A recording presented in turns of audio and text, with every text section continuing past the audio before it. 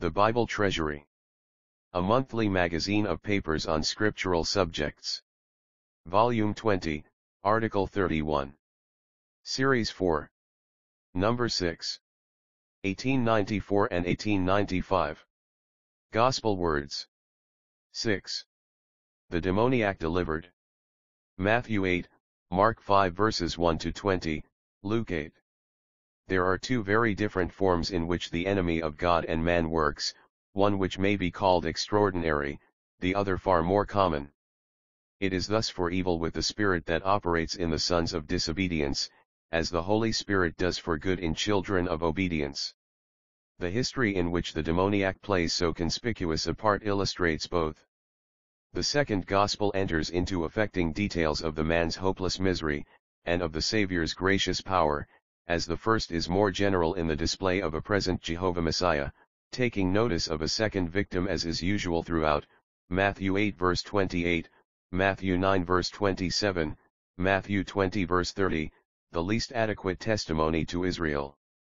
Mark and Luke graphically bring before us the more notable of the demoniacs. When the Savior was here, it would seem that Satan put forth his malignant power beyond all example. But a stronger than he was here to overcome him, take from him his whole armor wherein he trusted, and divide his spoils. Immediately, on the Lord's quitting the ship from Capernaum to the other side of the lake, there met him a man with an unclean spirit who had his dwelling in the tombs. None could bind him, not even with chains. Often as he had been bound with fetters and chains, the chains were rent asunder by him and the fetters shattered, and none had strength to subdue him. Continually by night and day in the tombs and in the mountains was he crying and cutting himself with stones. What a depth of unspeakably wretched and appalling degradation! Matthew adds the fierceness and danger to others, Luke, that for a long time he had worn no clothes. The sight of the Lord Jesus even from afar arrested him, so that he ran and paid him homage, and with a loud voice cried, "What have I to do with thee, Jesus, Son of the Most High God? I adjure thee by God, torment me not." For the Lord said, "Come forth, unclean spirit, out of the man." Nor was this all, he asked him, "What is thy name?" And got the answer, "My name is Legion, for we are many." There is a fact outside human ken, on the evil side of the spiritual world, beyond measure horrible, a man with such a host of evil spirits in him as could justify the well-known name of a Roman battalion, and a man with a personal consciousness, yet also merging his personality in theirs. Legion, for we are many.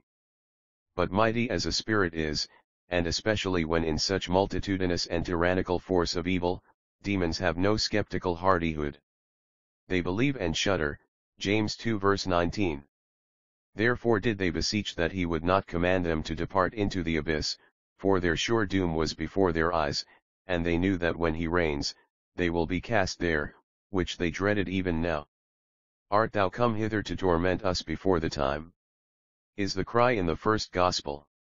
So, when they begged to enter a great herd of swine feeding on the mountainside, the Lord gave them leave, and the swine, about 2,000, no sooner received the unclean spirits, than they rushed down the steep and were choked in the sea.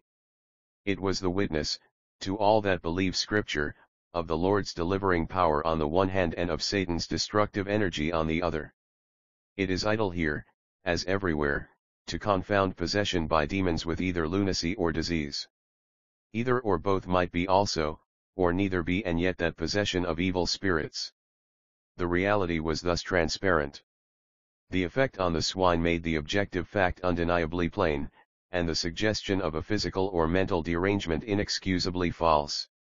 Nor does the Lord, to whom all belongs below as on high, need the apology of man to justify his permission, any more than for the sickness and death, the plague and the famine, the tempest and the earthquake, which he employs providentially in this fallen world. To what purposes of grace does he not turn every one of these inflictions for such as hear his word? So doubtless it was then whether Jews or Gentiles owned the swine. And here we face the more ordinary working of Satan's power. For when the swineherds reported all, the whole city came to meet the Savior and besought him to depart out of their borders. They saw the possessed that had the legion sitting, clothed, and sensible, and they were afraid, not of Satan but of the Savior.